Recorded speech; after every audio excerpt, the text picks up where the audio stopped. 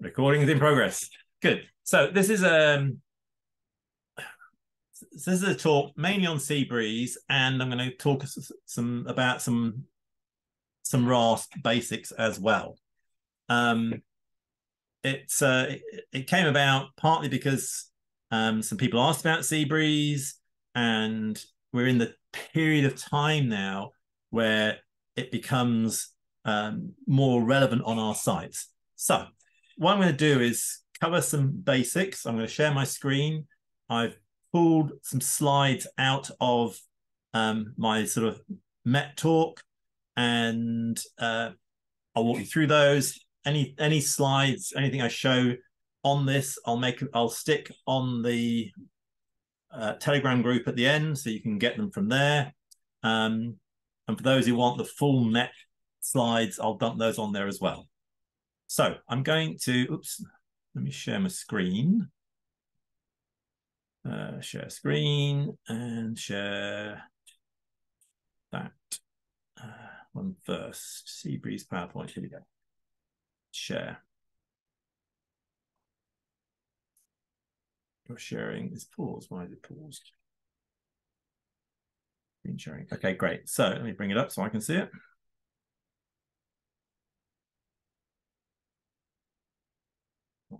Why is that? All right, good. So hopefully, I was going to cover a few basics about what wind is, where it comes from, as the background to this. So the basics to that are, we need to understand two things. One is low pressure. So low pressure is air mass that's rising, quite simply, and high pressure is air mass that's subsiding, or air that's sinking.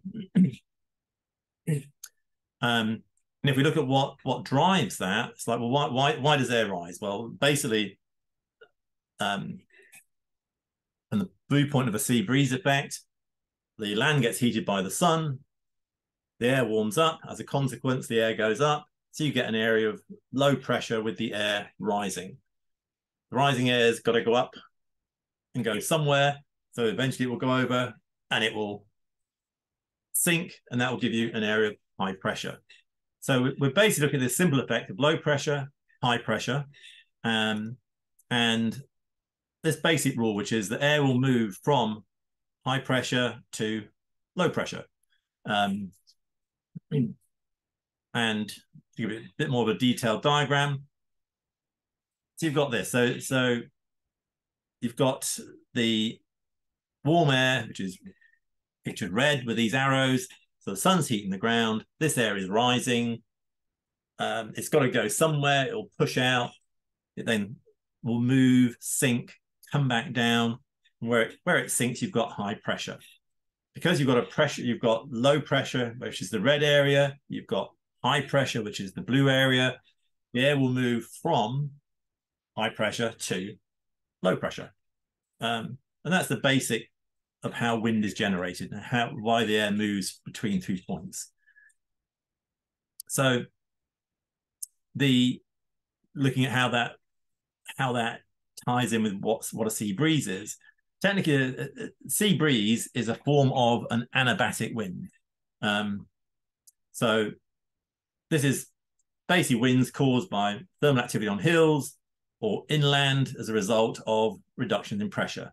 Air then flows from an area of high pressure to establish equilibrium with the area of low pressure.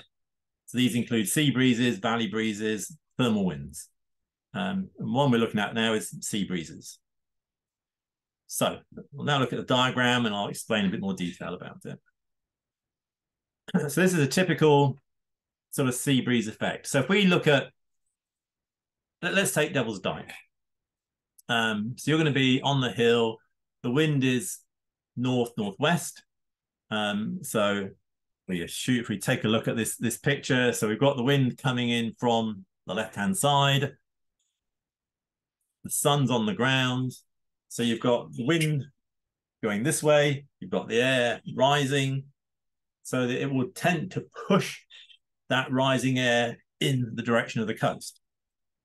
That air is going to move out over the coast. Particularly in summer, the sea is going to be cooler. The air is going to sink over the water, over the sea. That will create high pressure. So we've now got low pressure building up on the land as the sun heats it, high pressure building up over the water as it cools and sinks. This creates this pressure difference.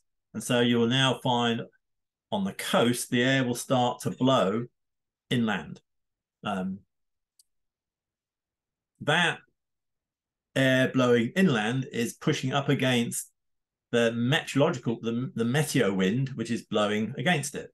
So you'll get this, you'll get this, so you've got this flow of air blowing towards the sea, and you've got this mass of air pushing back against it from the sea. The air that's blowing from the land, you're in that, it's sort of low pressure, good day, thermic, lots of nice flying. What's coming back is this sort of colder sea air. And you're going to get this sort of, it doesn't happen at once. What you're going to get is this sort of, it's like two masses of water, fluids pushing against one another. And you're going to get this sort of backwards and forwards occurring as the sea breeze builds and builds. So the pressure of the sea breeze is building, and it will get to a point where it will push the met wind back. So it's doing that behind the dike all the time. It'll be slowly making its way towards us. And when it eventually hits the dike, what you'll find is that the wind, you'll get this point where the wind almost stops. And there'll be this little back and forth. It starts to come over the back, and the meteo wind pushes it back. You'll get this sort of backwards and forwards effect. And then what will happen is it will actually overpower that. It will come over the back, and you'll just be completely in the sea breeze at that point. It can cut the strength of it. It can be weak. It can be very strong. It totally depends on the day, pressure, how much it's being heated, how fast it's approaching, how strong the wind is, even the wind direction. So that's the basic sort of mechanics of it. Let's have a quick look. Oh, okay. Sorry, is that someone trying to? Let me see. That's someone else trying to get in. All right. So I was looking at some other question there. So basically, essentially, that's what sea breeze is. It's a difference in pressure generated by the heat on the land, causing low pressure. High pressure over the sea drives the air in. The impact on us as pilots is that there's this mass of non-flyable air pushing in to our sights. And it will, if you imagine if you're soaring, you've got the wind on the hill, it's creating, you've got a bit of Venturi effect over the hill, it's giving you lift as it compresses, and you're soaring in this ridge lift. When the sea breeze comes through, the wind is you're no longer soaring in the wind. The wind now comes from behind. It is sinking air. And if you happen to be on the ridge at the time, it will literally just drive you down the front of the ridge. You'll get it. It's like you'll be in sinking air. There'll be zero lift. And it's quite something to see it when anyone is unfortunate to get caught in it, where they'll be flying and let's go. It's just a straight sort of dive down the slope with zero lift, no ability to get any lift at all. So I think that those are the basic mechanics. What I'll do is, if anyone who does have questions on it, let me just stop sharing the screen for a moment. Please ask them so we can clear up anything that's not understood right now. And then we'll talk a bit more about the different sites, what happens on them, and what you need to be aware of. But I'm interested to get what you want to know about it. so I can answer those specifically. So if you've got questions, just unmute, ask, and we'll take it from there. Well, John, it's Steve. Yes, Steve. So that this would only be then sort of affecting sea breeze would only affect it if the wind's coming from landward and we're flying. So if it was a southerly down on the south coast, then we wouldn't be worrying about sea breeze. No, you still get sea breeze. So Cavan will be hit by sea breeze. You still have the effect of the land is still being heated. The sea is still cooler. You'll still get it'll. What tends to happen is then it will rise usually higher, go over the top of that, come down behind it, and when it builds, it actually drives it. You'll get this, particularly at Cavan, what you'll see is you'll be in this really quite nice soarable air. Let's say the wind speed is comfortable. It's like, I don't know, sort of 10 to 12 miles an hour. And then this cycle will feed the sea breeze. It will drive that air and it will accelerate it. It might suddenly come hoofing through at anything 5 to 10 miles an hour faster. And it'll bring in this cold, damp, sinking air. And you go from having very pleasant flying to extremely unpleasant flying on a southwesterly side.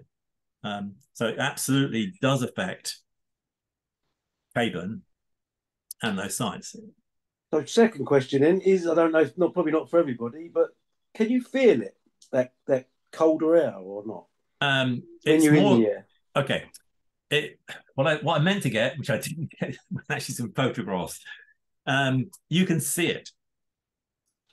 On the training courses, I've noticed you usually can see like the cloud and the blue sky in front of it and things like that. It has when you get these the air mixing light, it has this very distinct effect. What you'll see are these sort of like cloud tendrils sort of coming down as the two air masses meet, and you can actually watch that line approaching the site. So it's very it's quite distinct. It's one of those things which when you're on the hill and it's going to be it looks like it's about sort of going to have a sea breeze. If you talk to other pilots, they'll point it out to you and you start to be able to spot the actual sort of sea breeze front as it's approaching the hill. Yeah. So to that degree, yes, you can see it. Can you feel it? It's usually the case by the time you can feel it, it's too late. It's already hit. True. Okay, You've already got that sea air. But it affects all of our sites. None of them are exempt from it. No. Okay. Cool. Thanks. So, yeah. Cool. John, we've got a couple of questions from Andrew Lee. One of those, I think, is the question we've just had from Steve: how to recognise sea breeze is coming. But he then says what to do when it does arrive. Okay. It depends on where you are. If you are obviously if you're on the ground, you're on the ground. That's totally fine. Not much is going to happen. If you're in the air, you kind of have a few decisions to make. If you're high and away from the hill, then what will probably happen is you will get much higher. Because what's happening now is you've got the sea breeze arriving. It will, because it's a cold air mass, it will tend to drive under initially the other air mass, so that you get this line of convergence with this air where the air you're in gets pushed up, and as long as you're staying on the lifty side of the sea breeze, it gets very lifty. And so one of the things you might well notice is you're out flying and you just suddenly start just going up, like wherever you go up. You're almost certainly in this convergence that's coming through. We actually had a bit of that on Sunday at Cavan, where there was the two air masses were converging. We went out between Cavan and Firle. We just went up, basically. It was very buoyant. So if that has happened to you, then again, your concern now is staying on the lifty side of the sea breeze. Sea breeze doesn't arrive at the dike and stop. It can actually push in another sort of 10 or 15 kilometers. I mean, so it's going to keep going. If you go through that sea breeze front into the sea air, then it's going to get rough, basically. You're going to probably find you're going to get some collapses. You're going to have your wits about you, and you're going to basically do what you can to get down as safely as possible. So let's assume you're not that high. It's coming through. You've noticed it. You've seen the sea breezes coming in, or the signs of it. What's now very difficult to do is actually get back to the hill. If you don't have enough height, then what will happen is as you approach, you'll hit the sinking air and you will go on a rapid descent, and you'll probably end up slope landing, which then becomes really dangerous because you're now slope landing on a slope in descending air. So you're going to accelerate into that slope and go down it very fast. And that's like a really bad decision because there's nowhere to go. You can't turn and run. You're kind of stuck at that point. So your best bet is actually push away from the hill and find some landing that's further out than you would normally land. Because now you have to allow the fact that you're in the sea breeze, it's coming from behind the hill. The hill to some degree will then create a lee effect of that wind. So if you try and land too close to the bottom of the slope, you'll get horrendous rotor, rough air. You'll get collapses as you come into land. It's really unpleasant. I mean, at the dike, it will stretch as far as the normal landing field where the road and the farmhouse is. So your often best bet is to go over that road into the next field and land that far out, so you're away from the rotor and the effects and the rough air. So the short answer is, if you're in the air and it happens, be overcautious, land much further away than you would normally land, and just be prepared to walk back. So that's one of the reasons. One of the things we are going to look at. That's why I decided to tie that in with looking at RASP and how to get a good idea of when the sea breeze is coming in, so you've got an idea timing wise of when it's going to happen. So then you can factor in and say, okay, I've got a safe margin up to this time, but from this point to this point, I kind of a bit more switched on and see what's occurring. If you're on the ground and the sea breeze is coming in, I'm going to mention this because it happens. It can be, if timed very, very precisely, a good way to get away from the hill for a cross country. It is extremely dangerous, but you will see pilots doing it. So I mention it because you can get this phenomenon where the sea breeze is clearly coming in. You can see these tendrils. The wind is, you'll almost feel it coming over the back, and you'll see pilots launch. Do not follow them. Do not, unless you are feeling extremely skilled, extremely lucky, and you know exactly what's going on. Do not follow them. They will push out to try and connect with the convergence. And as you will find out at the AGM, one of our pilots, Catherine, is going to talk about what happened to her when she got it wrong. It wasn't pleasant at all. So it's a very, very, very, very risky maneuver. We do not promote it. We do not recommend it. But you will see it.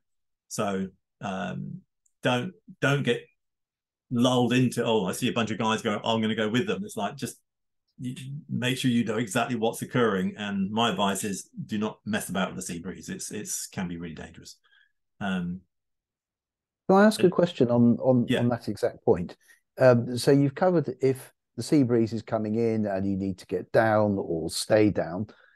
But if you're nice and high already, it sounds like the sea breeze is almost like a sort of portable ridge that's come in, and the let's say the south going air, the dike is now going to go over that too. What do you do then? Presumably you can fly a long way with it. Is that right?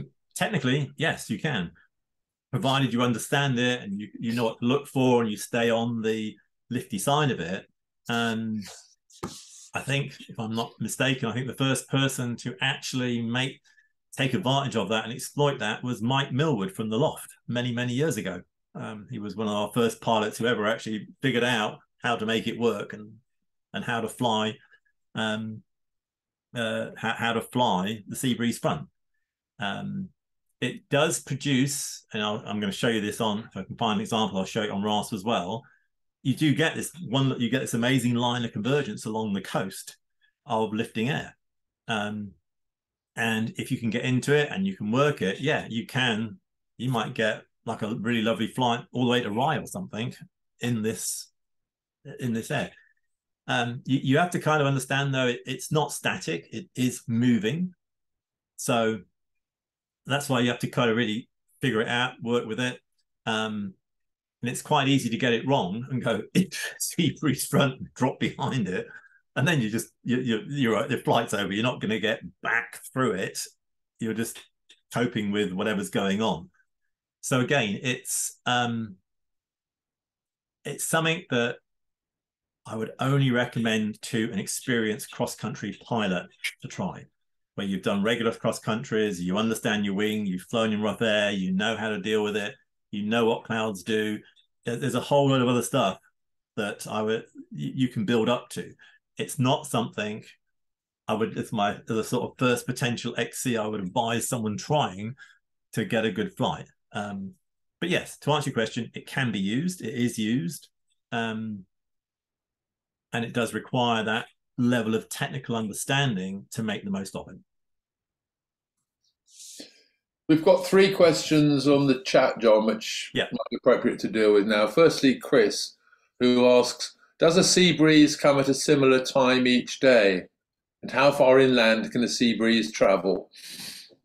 Okay, so does it come at a similar time?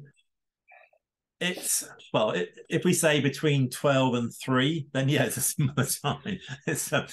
It depends on all sorts of factors. How hot it is, wind strength,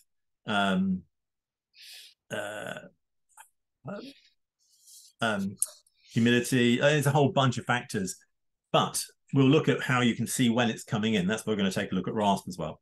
How far inland? Again, for us, it will push a good 20 kilometers inland here.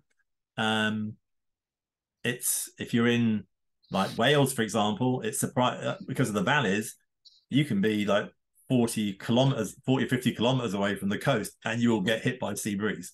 So it depends on the structure of the topology of the land and how it shapes and how it flows air. But for us, it doesn't stop at the dive. It keeps going. It will push way past that. I think I'm fair to say about 25k it goes inland around here. I could be wrong on that point. I'm sure someone will check. But yeah. What was it? There was another part to that question. We've got a number of other questions. They're coming thick and fast. That's right.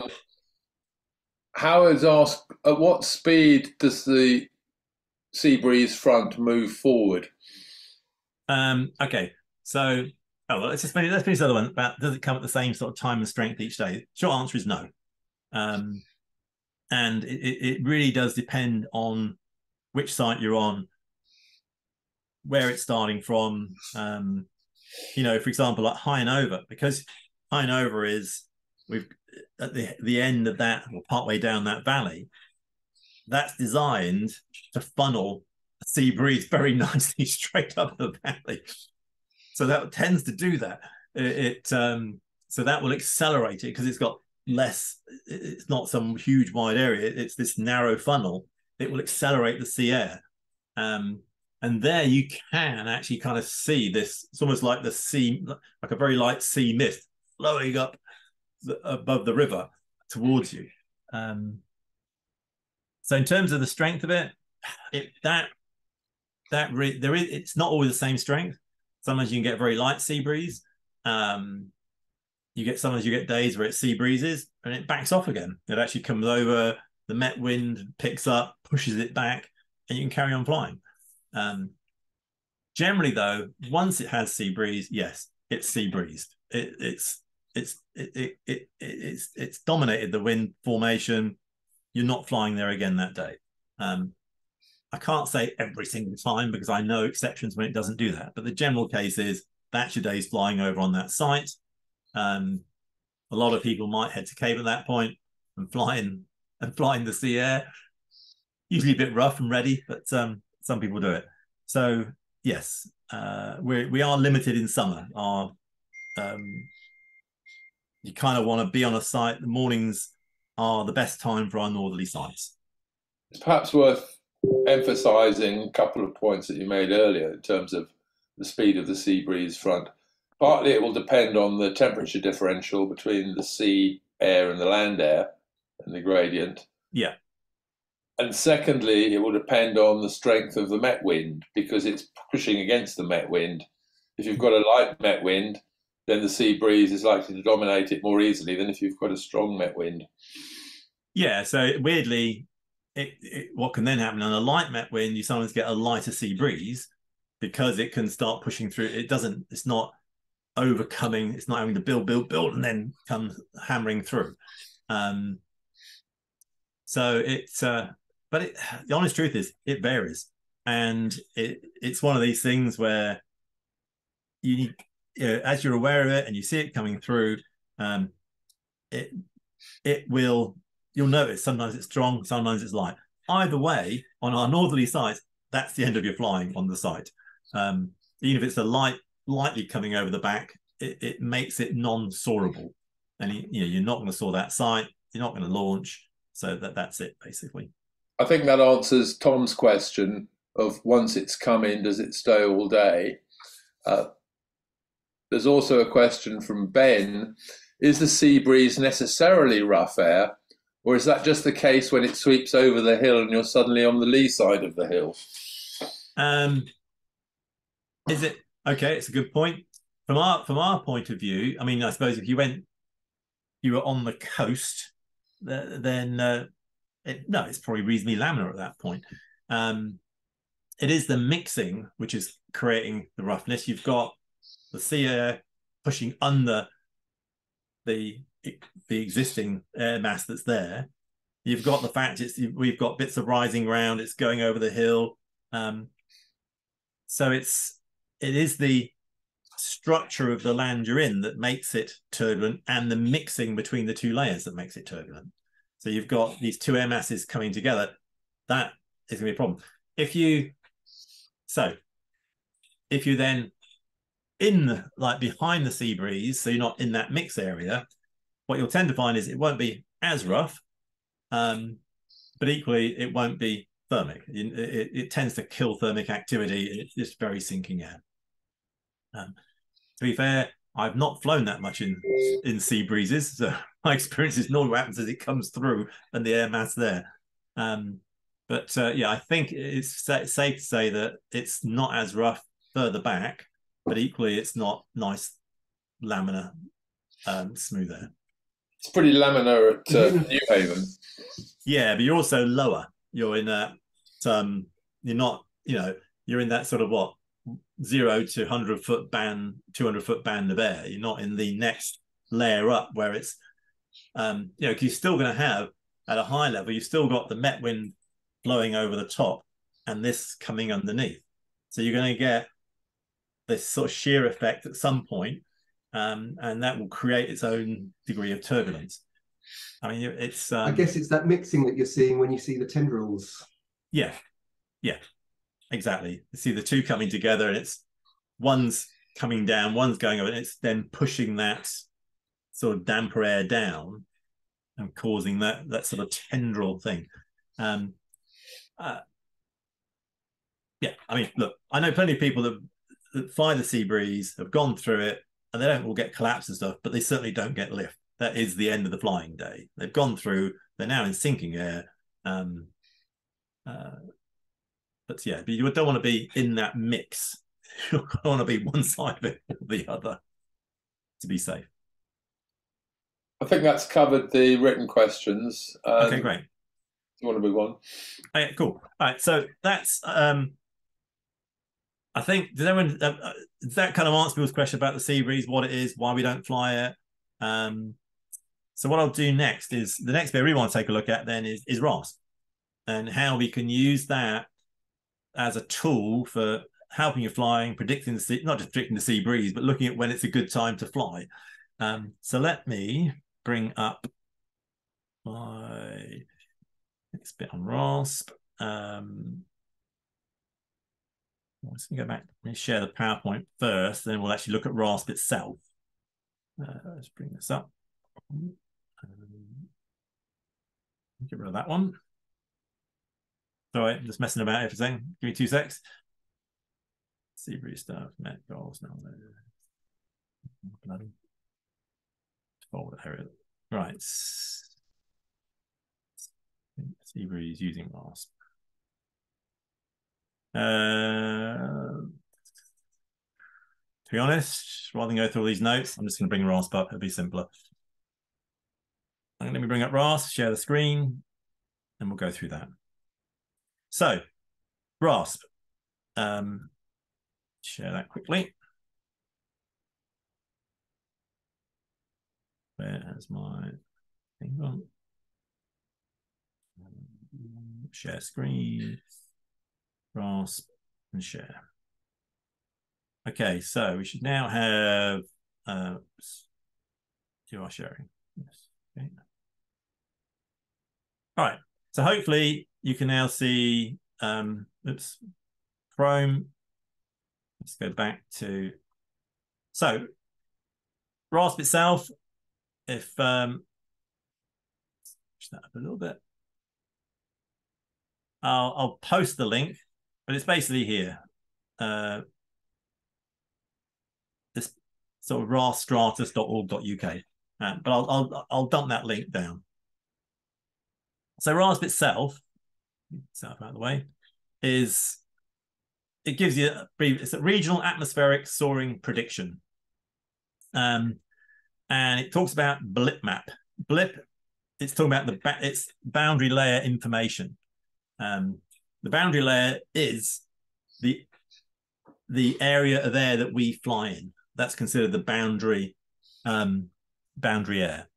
And John, you've got some window or something open, which for me, and I expect for others, is obscuring the bottom half of your screen share. Oh, okay. Is that I think that's probably, let's move that out of the way. Yeah, it's gone there. Okay, great. Yeah, that was cool. Try to get out of the way. All right, good.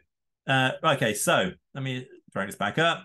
So when you go to RASP, there are various options. And what I want to look at is just one particular point, which for now is going to be probably the easiest thing to get to grips with and the easiest thing for me to explain. And that's this thing called the Blip Spot Maker. Blip Spot Maker. So this gives information about a site for the entire day. And what it uses for this are things called BGA, which is the British Gliding Association term points. I will just, instead of looking at the map, I'll just explain what those are and where you can see them. If we just go to, I'll use RASP Mobile to give a better screen. If we go to RASP Mobile, and then on the left-hand side here is a little box which gives us 3 options. And if we select BGA term points, you can see it then populates the map with all the BGA term points. These are basically preset waypoints that sailplanes use for planning their routes out for the day. And we're quite fortunate in that in our area, we've got loads of the damn things. And they tend to coincide with A, our sites, and B, our cross-country routes. But basically what it means is if you want to identify them, you basically go to one, stick a mouse over it, and it'll give you its abbreviation. So we've got Truly, Devil's Dyke, Ditchling Beacon, Lewes North, I believe, Lewes West, and Glynde, and so on. And we've also got Firle Beacon. So they're actually very nicely placed to give us information.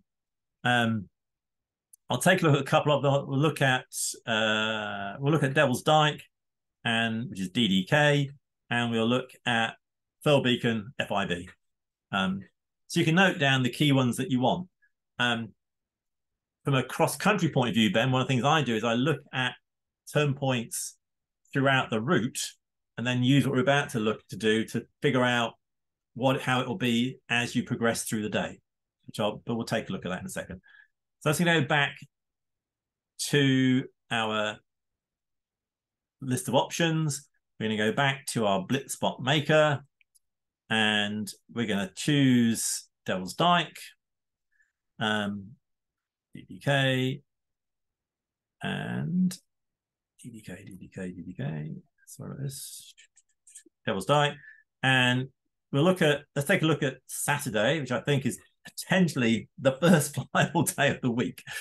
So we'll look at something useful rather than looking at a day where it's just not flyable. And you click, so you select the turn point, you select the day, you click generate. What it then does, yeah, well, this far ahead, that's entertaining. So what it'll then do is generate a series of charts for you, and it gives you information throughout the day. I'm going to guess that because it's so far ahead, it's just about as random as you can get it at the moment. As the days progress, this will look a lot better. But let's just take a look anyway. It's probably one of the worst examples of a chart I could think of to show you. So I think you can conclude, John, that some of the data points there are not right where you've got those troughs. Yeah. It's basically trying to second guess something too far ahead, and it's just not working. That would be a very strange day. But nonetheless, let's read it as it is. And the blue line we have is thermal height. And this is basically predicting a very strange day. Get a climb, nothing for an hour or so. Get some climbs, nothing for an hour or so. Get some climbs, nothing for an hour or so. Normally, well, I won't go normal. That's what it shows. So what it's giving us is a prediction on how thermic it's going to be, how long that day is going to last, and yeah, to whether it'd be worth. Based on that, it would be a very obscure day. The other main thing you get in is the you actually get, yeah, this is really obscure. You'll get the wind direction, which is this green line here. It's actually very strange. It's kind of switching from north to north. I think because it's so, I'm going to actually look at one that's a bit closer because this is so unhelpful. Let's just go back to, I know the weather's absolutely rubbish, but let's see what's happening tomorrow there. Okay. This is kind of more, it just makes a bit more sense. This is more like the kind of graph you'd expect to see. So this basically, what this will show you is thermal activity, very little happening first thing. It starts to build up. From about 10 o'clock, you've got climbs to about 1,500 feet. It's giving us a thermaling height of about 3,000 to 3,500 feet. That runs through the afternoon, and then it drops down at 5 o'clock. Your cloud base, it's predicting cloud base, which is this gray line. And it's basically showing in the middle of the day, you're going to get to cloud base. And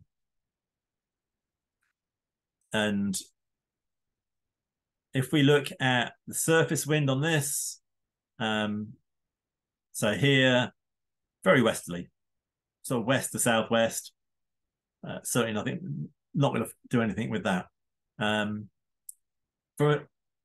If we had a sea, what you would see for a sea breeze would be, you'd have a very sort of like northerly line running through, and then you see this sudden switch where it would suddenly switch to southerly. I'm just trying to find, if I can find one. I'll look another day, and we'll just see if we can just find one that shows a sea breeze. I have a horrible feeling I won't find anything just because of the conditions. Yeah, no, that's rubbish. Okay, so, but the blip spot maker, is we'll stick with Saturday for now. One of the things this does highlight is today's Wednesday, so it's Thursday, Friday, Saturday. RASP more than 2 or 3 days ahead is pretty inaccurate. And if you check this out, if you check this graph daily from now on for Saturday, you will see it will change dramatically on a day-to-day basis. And it will start to get more and more accurate. It's one of the reasons why, very often, if you're planning to go to a site, you look at it the night before and make some decisions. We'll then check it again on that morning and see what's happening, what are the conditions. If we just pull this up briefly, that's Devil's Dyke. I'll just bring up Firle Beacon,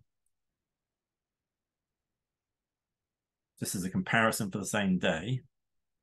I'm going to suspect it's going to be Firle Beacon, Saturday.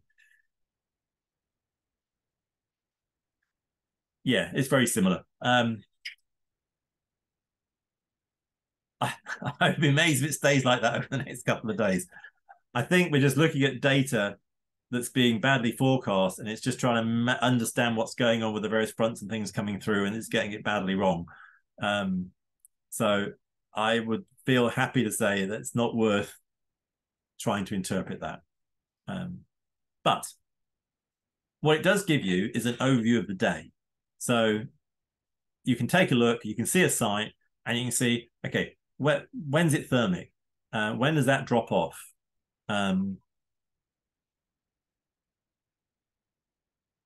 Is that a good place to be all day? Do I need to go somewhere else? And if you're starting to look at cross-country flying, then one thing I was mentioning to Ben is you can say, okay, well, from Devil's Dyke, if we then took a look at, if we went further inland and we looked at Heathfield, which is, I believe, HEE, which is a sort of classic point to go through from Devil's Dyke. Again, we'll go Saturday. Don't know why these are so. Again, it wouldn't. If we look at the cloud base, we can basically see cloud base steadily is slowly going up throughout the day. I'd be interested to see how that develops over the next couple of days and whether it actually is a good cross-country route or it's better to go sort of more inland. But the key things to use are this chart and this one on the wind direction. See if you're getting this sudden change in wind from northerly to southerly. If that's occurring, that is your sea breeze, and that will give you a predicted time of when it's going to happen. And what you'll also get from this is the graph above it is the wind speed. So you can take a look at this and you can see, okay, is it going to accelerate at that point? Is it picking up? Is it suddenly sea breezing and the wind changing a lot? Or is it sea breezing, but there's no real change in the wind strength? And this will give you all that data. I will show you. Okay, before I show you anything else, let's just take some questions on that point. So, anyone got any questions just on that those basics of RASP? John, yeah. Yeah. You were saying about a change in wind direction from north to south. On that RASP, so on the Blitzbot plot you showed, there wasn't a change from north to south. No. There's a change to northeast, northwest. That's being wrapped around a pencil or something. I say, unfortunately, let's bring one up that's a bit closer because it's just too that far ahead. I mean, normally I would never look at RASP that far, more than a few days ahead. This isn't helping at all. But let's take Friday for Heathfield, and we'll see something that's vaguely more sensible. So if we look at the wind direction on this one, that's kind of more what you expect to see, where there's a gradual change in wind direction. If it was sea breezing, we would at one point see a marked change in it, just because it would switch from north to south or northwest to southwest. What I'll have to do is find a chart on a day where it is like that. I will save it and publish it. But for now, I don't have one. I need a good sea breeze day. One thing, John, which I find quite interesting and useful, and I'll post a screenshot from my phone on Telegram. On Windy, you can get an overview with arrows showing the wind speed and direction. And if you look at Sunday, 7 o'clock in the morning, you've got a northerly wind everywhere. If you go to 1 o'clock in the afternoon, you've got a northerly met wind showing and a southerly sea breeze coming in and a lower wind speed through the convergence where the two are pushing against each other. Right. Well, let's have a look at that. Let's take a look at Sundays. Let's look at Sunday for Devil's Dyke. See if that gives us a slightly better.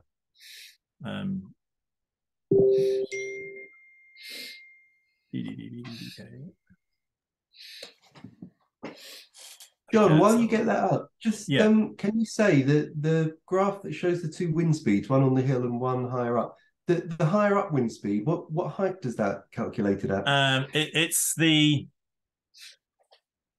It's basically it's looking at cloud base, so it will vary.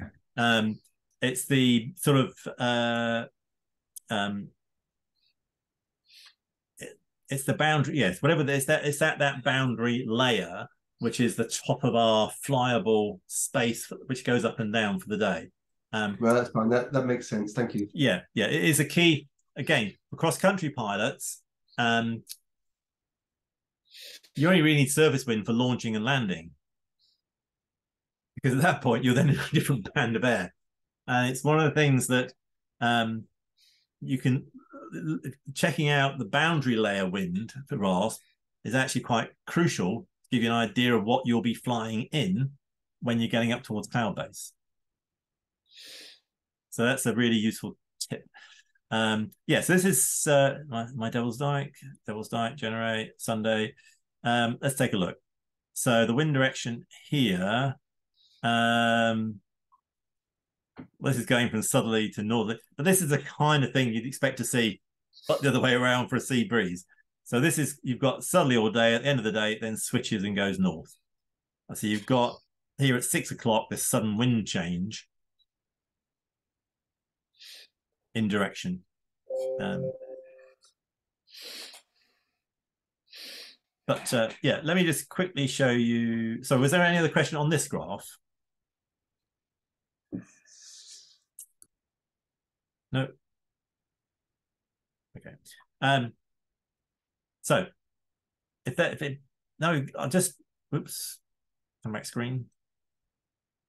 Don't crash. Sorry, my computer's just blanked out on me. Right. So I'll answer one of Ben's questions now.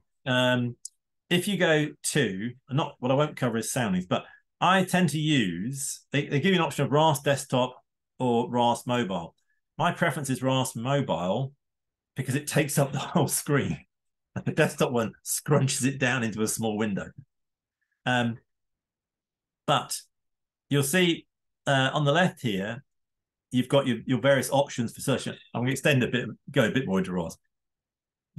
When you first go in, it gives you a limited set of things to look at. And these are the main ones people are interested in. And what it will give you is surface wind at 10 meters, which is kind of where we need to be. That was today. Looks fairly accurate to me. Let's just take a quick look at, let's go ahead to, let's see what it says for Saturday. So it gives you, you can get an overview of what's happening across the country. On the right-hand side, you've got your wind scale. All the wind speeds on RASP are in knots. So you have to multiply it up to get miles per hour. Now, one of the things from a cross-country point of view, the one that is always worth looking at is the boundary layer average wind. This is giving you an idea of how wind direction stuff higher up. And even if you're flying locally, it kind of gives you an idea of what, if you get into climbs, what you're going to run into. What I'm going to see, I don't think we'll have anything, but the one for seeing where the sea breeze is this one, which is the boundary layer max up down in brackets convergence. And okay, what you'll get, there's a couple of nice examples here. Oops, is not on our coast, but if I focus on that, what you'll see is this line like this one running down the coast, where that's a line of convergence. That'll be some sort of sea breeze effect on the coast there. I know it's probably the flattest area of the country. You're not going to go fly there unless you're being sort of tow launched. But what I'll do is, we'll just see it. We'll take, okay, look. So you've got really strong convergence there at 10 o'clock in the morning. With these charts, if you just click on the screen, it progresses you hour by hour through. So you can actually go 10 o'clock, drop, there's some really massive lift there at 11. It's dying off. And it's then, it's kind of fades away. But that line there is your sea breeze convergence. And if we take a look on the coast down here, again, we'll go back to, I'll switch it back, start at 10. So along the coast here between sort of from like Poole through to Isle of Wight, there's very little convergence occurring. 10 o'clock in the morning, that's what we expect. 11, it's almost complete. There's nothing there at all. 12, nothing so much happening. So now at 1 o'clock, we can start to see something starting to build. 2 o'clock, and then at 3 o'clock, you get around this area of sort of Poole to the Isle of Wight, a huge line of convergence that's building up, develops more, and it starts to push inland and fade away. But that will show you what the sea breeze is doing, where it is, where the line of convergence is on any given day.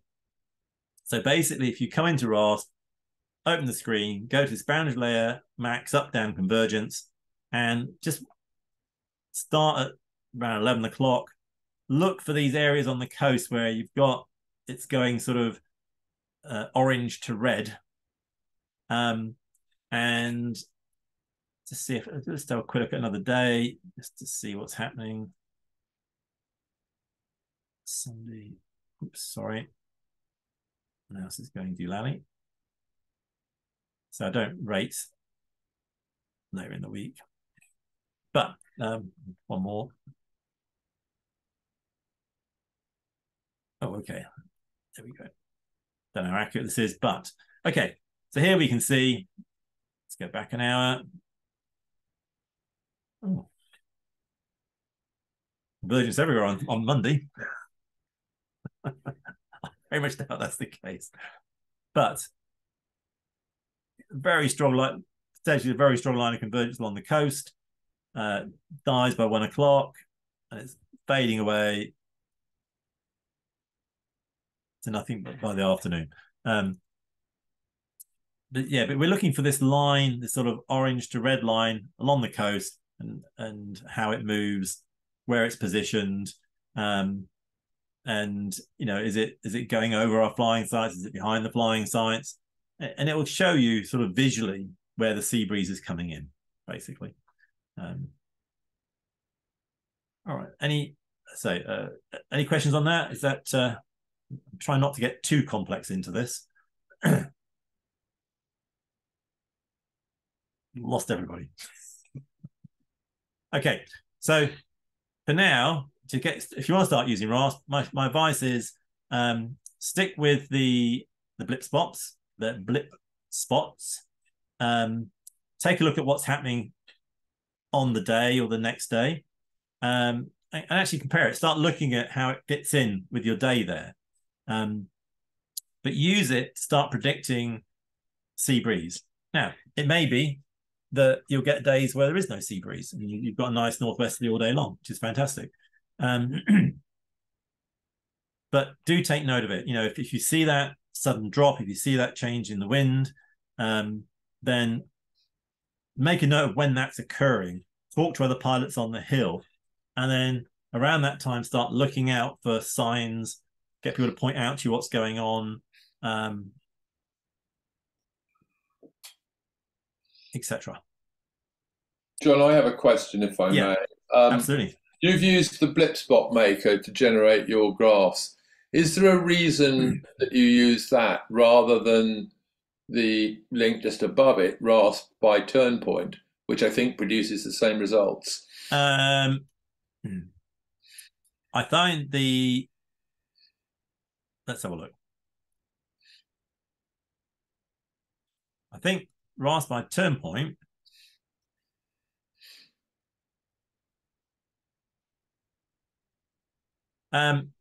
only because I find the Blipspot one easier. I've not looked at the difference between the two to see exactly what one produces and the other doesn't.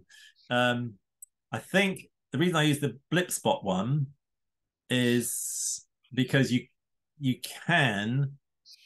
I used to create my own links with it. You can actually create links and embed them in other things. So this is what I've always used. But yeah, technically, I don't think there is any difference between the two. I use RASP by Turnpoint because it's just easier on a phone. You just put in a Turnpoint and the date. Okay. Yeah, I don't use it on my phone. I use it on the PC. But no, it's a good point. To be honest, I've never used RASP by Turnpoint. I've always used the Blipspot maker. But I reckon you're right. I don't see any difference between the two. Yeah. Are there any apps that can sort of give us a warning on our phones or something that the sea breeze is coming? Not that I know of. If anyone knows of one, then ask. But I don't think so. It's one of these things where because it is localized, you have to look at what's happening on the day, what's happening when you're in the air. It's one of those points of examining the weather constantly as you fly. And you just cannot, the fact that the wind and conditions doing something when you take off does not mean it'll be doing that in half an hour or an hour's time. So it is that thing of constantly looking at the weather and the conditions, looking at other pilots. If you suddenly see a whole bunch of pilots landing, it's usually a good idea to land because loads of them don't normally land for no reason. And you can always take off again. I would rely on what you see rather than an app. You look at an app and it tells you the forecast is 10 miles an hour northerly wind, and you're stood on the hill and you know that it's 5 miles an hour and it's coming from the northeast. Which one of you is right? And it's the same with the sea breeze. Yeah, I mean, the problem with any app, any forecast, is they're not focused. They're not going to tell you what it's like in that, quarter of a mile of space that you're in. It's going to average it out over probably like a 4 or 5 kilometer area at best. I think RASP is like in 4 kilometer squares off the top of my head, and that's pretty accurate for a forecast. Can I ask on that point? As the sea breeze comes in, or indeed as it's about to come in even more, would you expect to see a kind of a fall in sea level pressure, or a steep rise or fall in the barometer, as it were? At the point where you are. If I'm stood on the ground, the sea breeze is going to come in. Would I expect to see the air pressure go down or go up, or nothing in particular? I don't know. Let's have a look. I guess technically there's a bit of low pressure that's being replaced by a high pressure system pushing in. I don't think it'd be that significant. Okay. I don't think it's going to change the overall Met pressure that significantly, and I don't think I could be absolutely wrong on this point. What you will often get, Andrew, is that the wind drops because you're in the sort of area where it's coming from the north and south and they're evening each other out. So you do sometimes feel that the wind speed drops before it starts coming over the back. Oh, okay. So that's the physical clue, sort of cancelling out of the winds.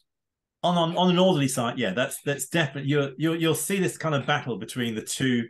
You won't see it. You'll experience this battle going on with as the sea breeze approaches. It's obviously pushing against the Meteo wind. It's not a cut. It's not like it happens at this point or it's a distinct thing. It's going on all the time.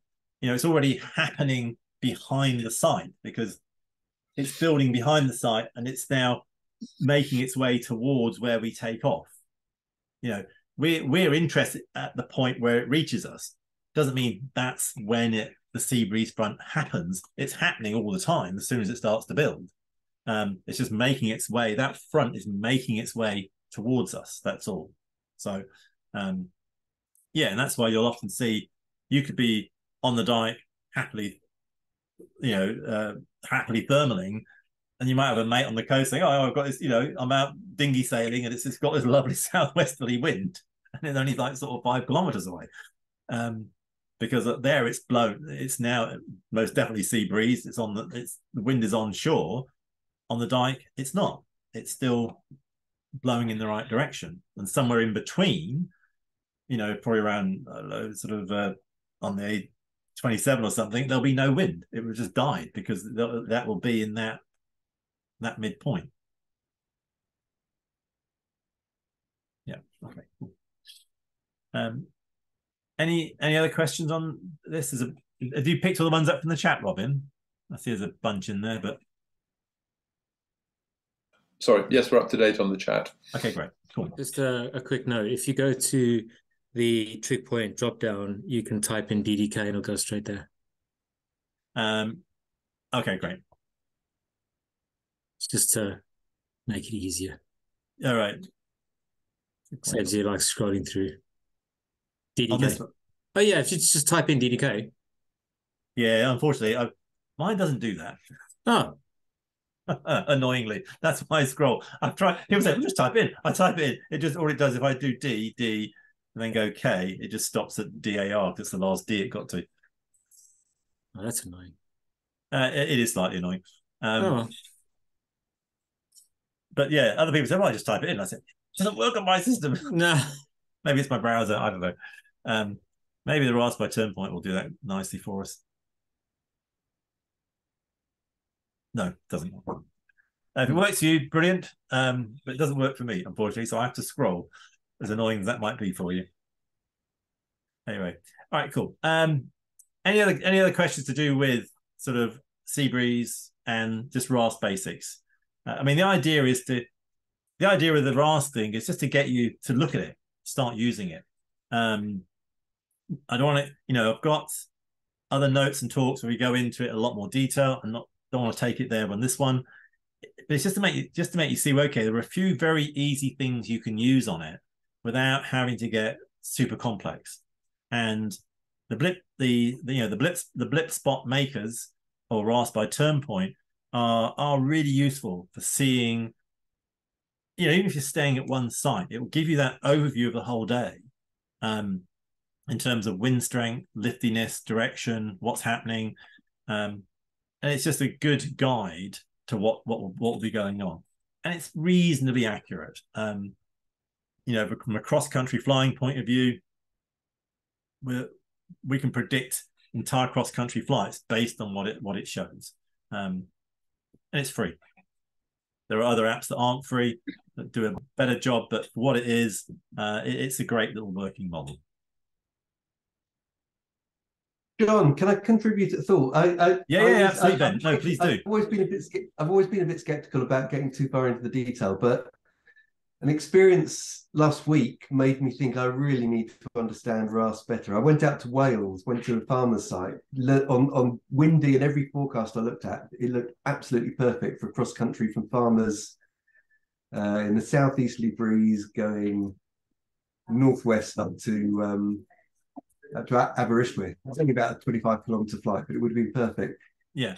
Got there and the wind was it was whistling past. It looked like it should have been about 11 miles an hour. It was more like 20, 23. Right. And I hung out for a few hours and it didn't get any better. And what a local explained to me once he got there, because he also had looked at that and thought it was going to be a perfect day. There was an inversion not too far above the hill. It's a high site, and the inversion above the hill was basically squeezing the air, so it was accelerating through. And it should have been 10 miles an hour, but as I say, it was 20. And I kind of said to him, how should I have known that? And he said, well, take a look at RASP. And we looked at it together. It was via the SkySight app, but we went on the RASP page. Yeah. And you could see exactly where the inversion was by looking at the graphs. And the inversion, it was clear as day that there was an inversion a few hundred meters above the hill, and that's what was causing it. And if I'd been able to understand that in advance, I may have avoided a wasted 5-hour trip to Wales. But I ended up thinking I've really got to understand this better and be able to start using. What I'll do, I will drop in my full Met notes. I actually cover what you want to look at soundings basically. I won't. Sorry. Does anyone mind if we have a quick look at soundings? We've basically covered the other thing. I'll just very, very quick introduction to them. Soundings. So this is again, I'll publish my notes because I explain this in some detail now about what all these lines mean. But basically, this is what you need to be looking at, Ben. Yeah, and that was exactly the graph you showed me. It was clear as day because there was a V an inversion to the side. That he said, well, that's the inversion. Yeah. So what I'll do, I'm going to stop. I'll stop sharing it at the moment. Let me stop the share. I will put onto Telegram my full Met notes, which is a whole PowerPoint thing on everything to do with meteorology for the pilot exam. But in that, I actually explain all the basics of soundings and gives you enough data to actually go through them and understand them.